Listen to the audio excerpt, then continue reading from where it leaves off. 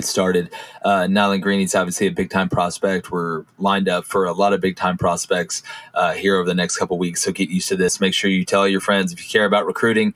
This is obviously what you need to be listening to because it's coming straight from the kids. So, again, appreciate you guys. And, hey, Faison, roll that beautiful intro. You are listening to the Jboy Show, your number one source for Auburn and the SEC. My goal was to run through his soul and grab his heart when I run through his soul. Kurt, Nate, Coach Staff, those are memories.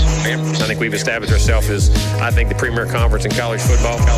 Now, the SEC is better at the top. It's better in the middle. The Southeastern Conference remains the premier conference. Yeah, makes the snap. Looking for the receiver. He's got Lutz Kirkland. Touchdown, Auburn! Think about it, it's always been the SEC and everybody else trying to catch it. I think this is probably the best league from a competitive venue standpoint.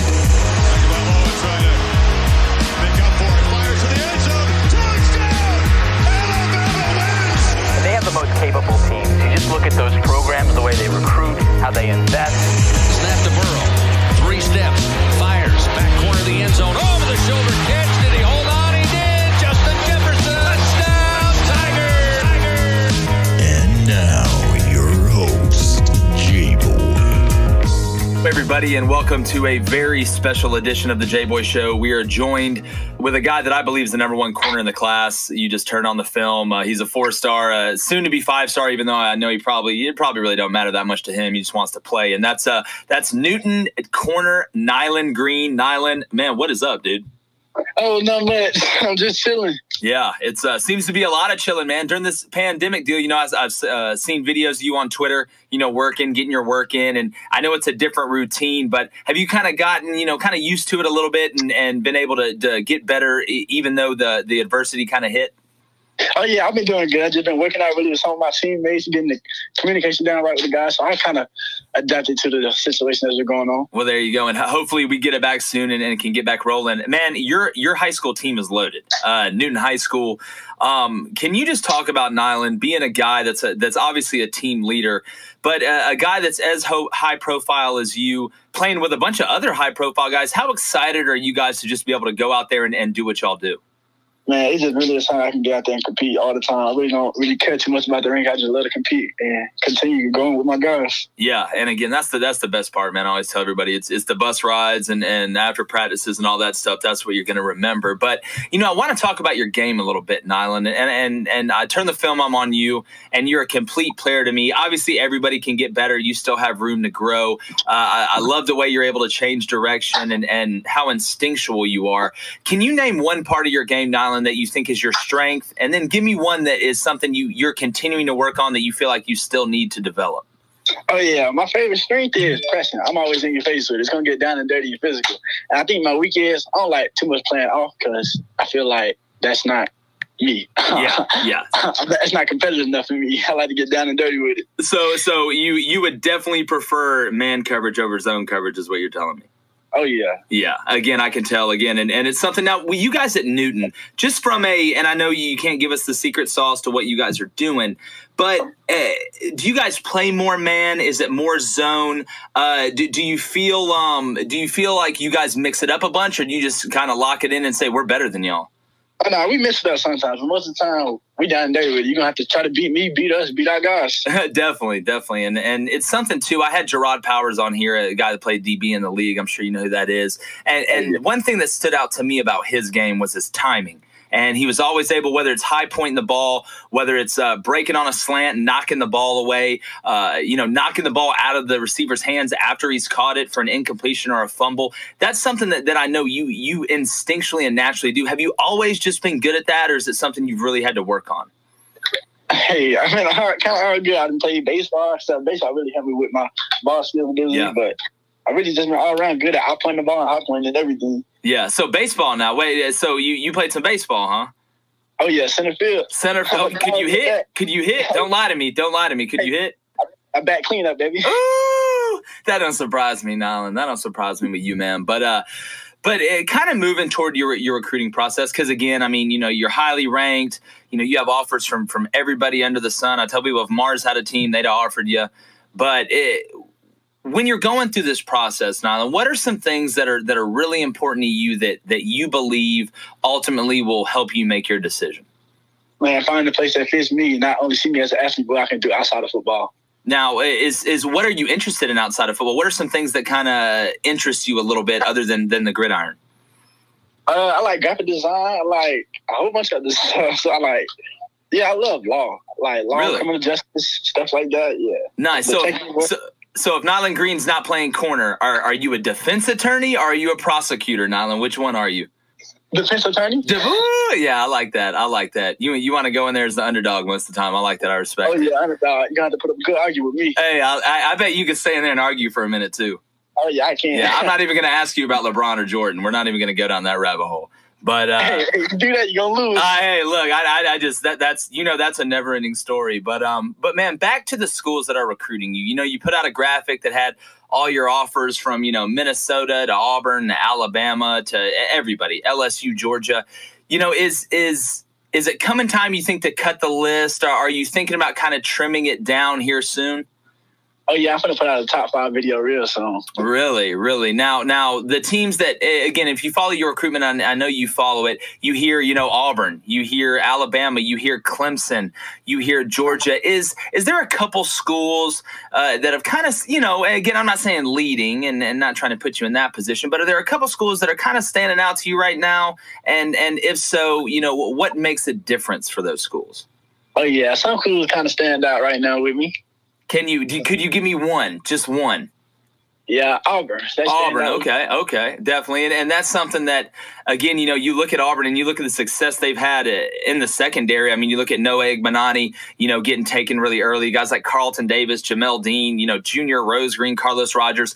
Auburn's really a place that's known for defense. Is that something that, as a DB, as a corner in a Kevin Steele defense where he'll say, look, Nyland, go get it.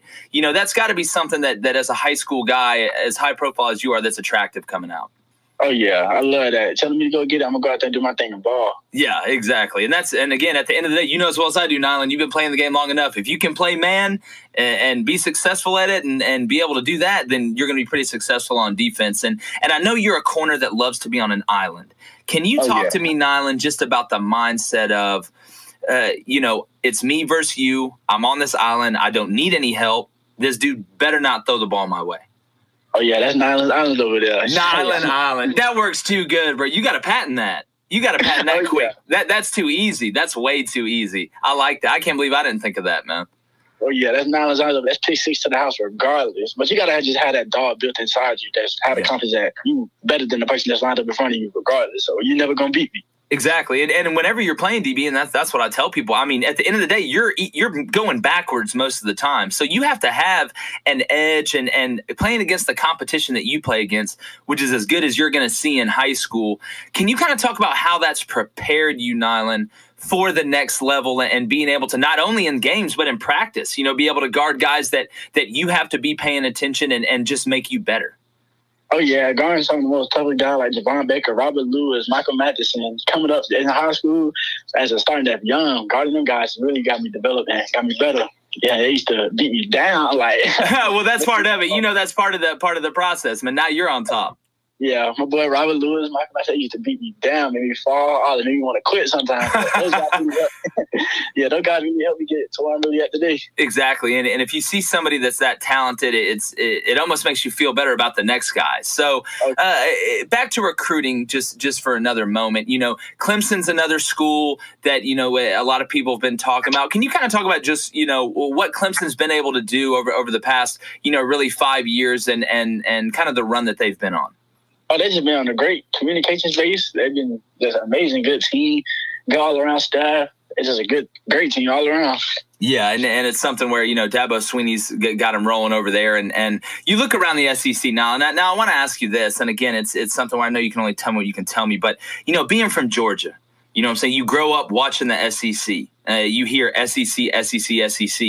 And for most guys, it's a lifelong dream of, playing in that conference. Is that something that Nyland Green, as a guy that when you get drafted and all that stuff after here that you want to be able to say, man, I played in the SEC? I mean, yeah, but I'm really not from Georgia, from Brandon, Mississippi. That's right. That's right. I was wondering, I got that number. You know, I got that number, and I was like, I seen it. I was like, man, I wonder if he's actually from Mississippi. Kind of tell people, if you don't mind, about that, if you can. Oh, yeah, I'm from Mississippi. I've been there for, I don't know how long, raised there.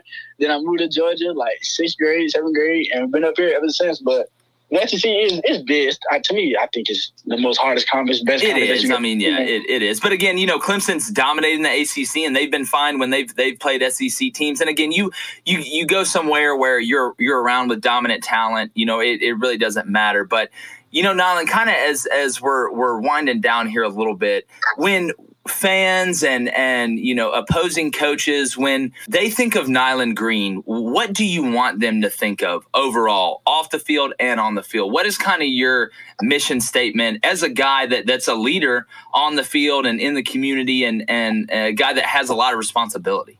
Hey, my smile. I'm always happy. I always got the upper hand, got the positive energy all around. But on the field, I'm a dog. I'm a monster. Yeah, and again, that's something. And, you know, you almost playing DB. Do you have kind of an alter ego? You know what I'm saying? Is there like a Bruce Wayne Batman situation going on where Nyland off the field and Nyland on the field are two different people? Oh, yeah. You see me out the field, I'm always smiling. But on the field, that's when the monster come out. I love it. I love it. So wrap it up here. Final question, Nyland. You know, you're a guy that's been recruited for a while. You've been through the process. Is this something now that the visits are going to start happening again that you're probably going to wait till after the season to make a decision? Or are you just going to do it whenever it feels right? That was me. I just did it when it felt right. Oh, yeah. With me, I'm probably doing whenever it feels right to me. Definitely, man. Well, Nyland, dude, you're a stand-up guy. You know, obviously I can tell, you know, why everybody likes you so much, dude. You got a real gravitational pull personality and just a heck of a player. And again, man, I know you're going to keep getting better because you're going to keep grinding, keep doing it, man. Get that free education and life's yours, brother. Oh, yeah. Yes, sir. All right. Well, we'll get you back on here, Nyland. You know what I'm saying? As we get closer, you said you're dropping that top 5 soon. Again, man, keep in touch with us. It's been an honor to follow your recruitment, and it's going to be fun to watch you in college and hopefully in the NFL. Oh, yeah, most definitely. Thank you. All right, Nyland, be good, brother. All right, you too.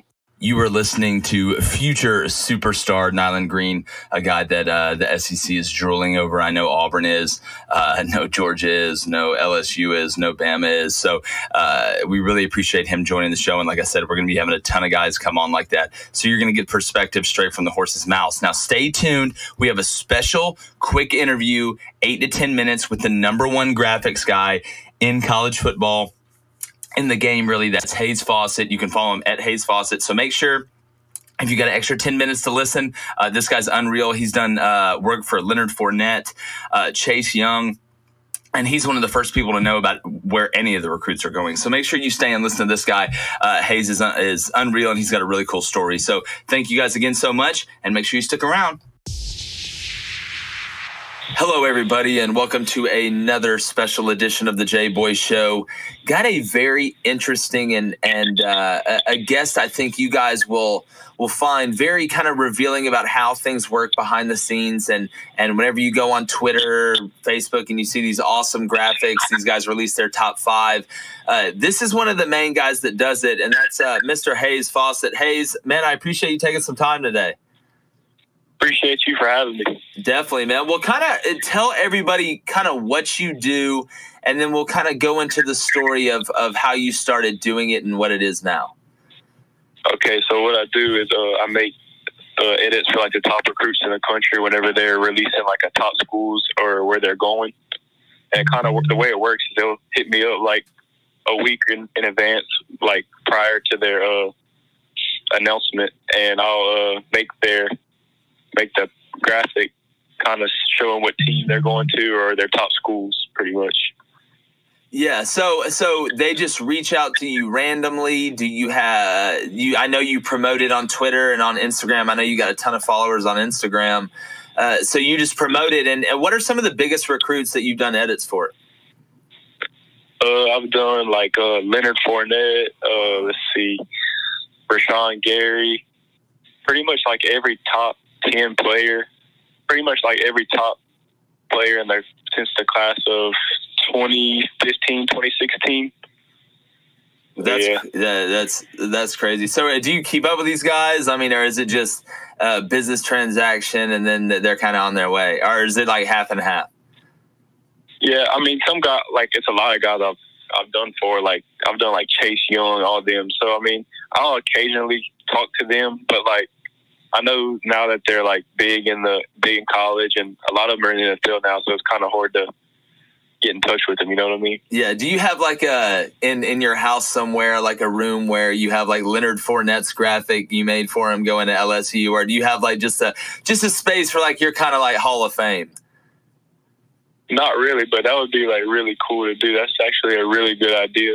Like, yeah. I thought about like kind of starting to like print these pictures out and maybe like mail them to the recruit and like get them to sign it, and like you said, have like a wall of fame. That would be sweet. Yeah, dude, that's something you need to look into. That would be an extra special section of the man cave. But all right, so Hayes, kind of, because your work's amazing, man. I mean, what you do, the one you put out for did you do the one for Small Munden? Yeah, I did he put mine and another guy's on Instagram, but he put the other guys just on Twitter, so I'm not really sure which one you're talking about. Oh yeah, I'm talking about the one on Instagram, dude. It was sick. Yeah, it was sick. It's something. Yeah, I mean, it's art. You're legitimately an artist. So can you kind of tell people how you started doing this, like the kind of the backstory behind the rise of Hayes Fawcett? Okay, so like I started back in like 6th grade, maybe. I had seen some really cool photos edited on Instagram, and I thought it'd be pretty cool for me to do as well. So for about the first year or two, I started off by doing like just pro athletes. And I mean, I had like 1 or 2 pros like see my work, and it was like the best feeling whenever they would see it and like post it, you know. Mm-hmm. So then I just kind of started thinking, like, maybe there's a way for me to get my work out there more if it's not just pros. Like, so I thought college football recruiting would be cool to do because it's high schoolers. They're big. They're like going to be big one day. So why not start when they're in high school, and it's going to be easier for them to see my work and talk back to me. So that's kind of how I started. That's crazy. That's really smart by you. And again, I mean, the way recruiting's just boomed, especially in the age of social media. I mean, you have a niche and a lane right there. So, Hayes, when you're taking these photos, like, and you're manipulating these photos, do you just sit down and just go straight to it, or do you have something in mind? Do you brainstorm for a while? Kind of what's your process when you're putting together one for a 5-star recruit? Like, I usually just do what comes to me. I would say I have a creative mind. So like, I mean, I try to not make every edit like exactly the same. So like, for example, the other day I did Caleb Williams. He was the #1 quarterback. Yeah, the one to Oklahoma. Yeah, so with his, I thought I had some really cool pictures that were taken by Oklahoma that he sent me. And he goes by, like, his nickname Superman. So, like, I put a little Superman logo on there. And then he sent me a picture of him holding the Heisman Trophy. So I decided I should put, like, Baker Mayfield and Kyler Murray in there, too, because they're the past quarterbacks at Oklahoma who won the Heisman. And just different things like that, kind of, like, to portray the school that you're going to. You know what I mean? Yeah, it's again, man, it's if you look at them and where can everybody find you on Twitter and Instagram so they can see some of these? My Instagram is recruit247 and my Instagram is Hayes Fawcett 3. Your Twitter's Hayes Fawcett 3? Yeah. Okay, I got you. So Instagram is recruit247, Twitter is Hayes Fawcett 3. I definitely recommend that you guys go check these out. So Hayes, is this something that you've kind of turned into a career? I know you're not an old guy. Is this something that you can see yourself, doing, full time and being able to do pretty well with it? For sure. Yeah. It's something I've been doing it for a while, and it's something I really grown to love. So like what people say, we do what you love. You don't work a day in your life, and this is what I love. So I want to pursue this career in the future. Definitely, man. Well, Hayes, I really appreciate you coming on. It's everybody, like I said, you need to go check it out. It's on Instagram. It's at Recruit247. On Twitter, it's at Hayes Fawcett 3. Like he said, he's done work for Leonard Fournette, Chase Young, just everybody you can imagine. Hayes, thanks for taking some time, man. And I know you're connected in the recruiting game too. But before we go, how do you kind of feel about some of these top recruits in this class, the Small Mundens, the Nyland Greens? Do you have kind of a read on where they're going? A little bit, but like just kind of based off some things that they told me, I like to keep some of that confidential. You know what I mean? Yeah, you have to, especially in your line of work and in this line of work, mine as well. You know, it's you want to say something, you want to let everybody know, but you can't because again, it's about the player and they've earned the right. That's kind of a sacred blood oath between the people that know. But Hayes, we're going to get you back on, man. Again, everybody go check him out, and we'll talk soon, buddy. Appreciate that. Thanks for having me again. All right, Hayes. I appreciate you joining us. A huge week. As we told you guys, got another huge week planned next week. Also, get ready for our website. The jboyshow.com is coming out. It's got everything. I know you guys are going to go there. You've been unbelievably supportive. We're going to keep having big-time recruits on. Got another one we're going to announce next week that you guys are definitely going to want to listen to. Remember, check us for all recruiting updates, predictions, 27 to 28. You know, we're bordering on 98%, so we're feeling pretty good about it. Again, you guys make it happen. Follow us on Twitter and Instagram at The Jboy Show. On YouTube, it's The Jboy Show, Apple Podcasts, Spotify, wherever you get your podcasts. Again, thank you guys so much, and we're going to keep doing it. Shout out, obviously, to the Investor Brand Network, the best PR company in the business. Shout out to Faison as well, my own personal Merlin in the studio. You've been watching The Jboy Show and listening to The Jboy Show. Jboys going, gone.